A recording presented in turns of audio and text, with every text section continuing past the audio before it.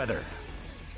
A few locally heavy downpours here at 10:19 in the evening over West Alabama. Some thunderstorms are developing over into Mississippi, but right now we don't have thunderstorms. We just have some heavy rain right here on Hagler-Colding Road and Big Sandy Springs Road in Tuscaloosa County.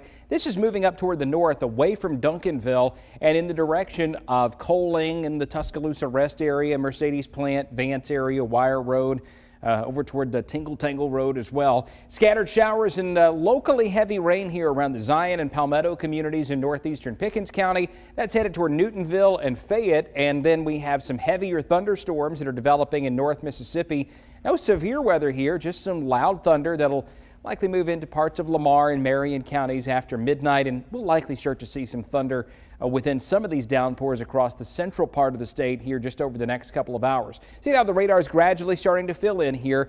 This is one of those nights where we're going to get some rain in most communities, but the good rain is only going to happen for some of us.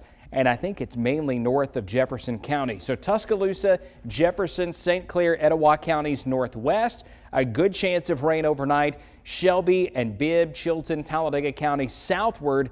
Not as good a chance of rain through the overnight hours, but still some showers are possible. We're thinking more along the lines of a fraction of an inch, if anything, in Shelby and Chilton counties. But you get up here toward Cullman and Jasper, you see 1.5, 3.4. Those are impressive numbers. 1.2 at Rainsville, 1.2 at Huntsville.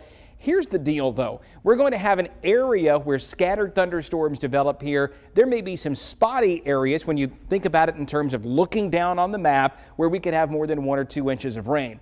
I just don't think that's going to happen for the majority of us. But here's how the simulated radar looks based on some of our computer guidance. I think it's doing a good job with the position here. It probably isn't quite as heavy as it looks here on the map, though. Scattered showers tapering off about the time the morning rush gets going tomorrow. Then we're going to break back out into the sunshine tomorrow afternoon. See the wind turn around toward the northwest, and it doesn't get as warm. The high at 80. Showers are ending early in the day. But then look at this. Wednesday, 87. Thursday, we're up to 87. We might even have a spot or two in Bibb or Tuscaloosa, Hale or Greene counties that touch 90 degrees on Thursday afternoon. And then we get back into a very May-like scattered shower and thunderstorm pattern. No severe weather expected around here, but the hit or miss storms are coming back for the weekend. I had a great game tonight I was at. Yeah? Finals, it was playoff time for girls soccer. Went into a shootout. Nice. Gustavia taking on Spain Park. Spain Park, the #1 team in the country, Jason. We have highlights of this penalty shootout coming up next in sports.